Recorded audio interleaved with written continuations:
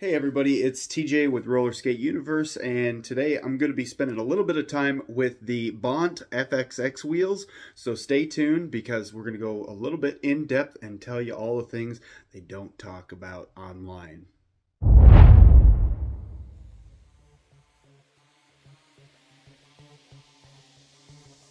The BONT FXX wheel is now on its 11th iteration. It comes in both the 59mm and the 63mm sizes, all for an MSRP of around $210 at the time of this review. Now I'm going to be real with you. I actually like these wheels. I like the colorways on them. I didn't really like the black on pink with the hubs. That's okay. And I like the color of the urethane itself. They picked a really good colorway on both of those urethanes. The spoke pattern though, the hub pattern on those is like really cool. And they got the hub diameter like just right. I guess I'd really have to say that the only downsides I could really find about them was the inconsistency in the labeling of the hardnesses.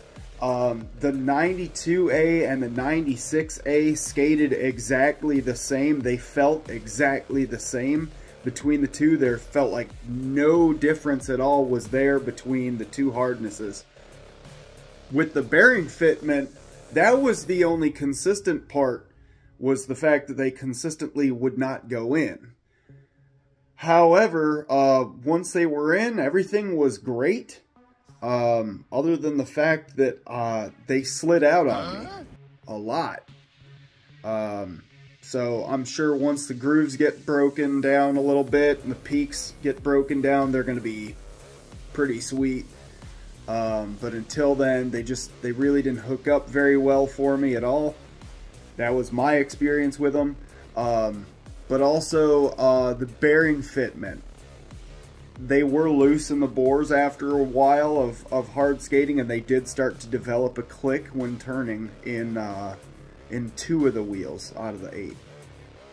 Now, as far as the bearings not going in, what I mean by that is that the bearings would not go in. Tried cubes, they finally went in. Cheese balls, Bones Reds, Japanese KSKs, and I think some Bionics. None of them wanted to go in, even with a press, even with oil. Sorry, for $200+ you shouldn't have to sand, freeze, heat, or anything to get any bearing to go in any wheel, regardless of brand. Before anybody gets the torches and the pitchforks at the ready to come after me, please don't.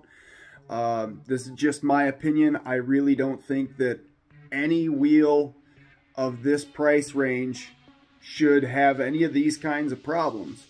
That's nothing against this brand at all. I actually do like the product. It's not bad. Just feel like this shouldn't be happening. I'd also like to see what they'd be like if I had just a little bit more time with them. However, my time with those is limited. The owner of those wheels is actually sending those out to get cut down to a smaller size.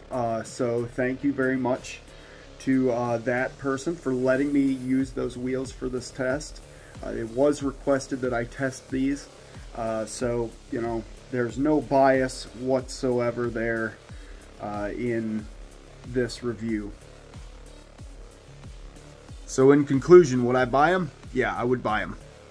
I would just hope that the manufacturer gets a few of these things under control, but it's still a decent product, so go out there and check out a pair today.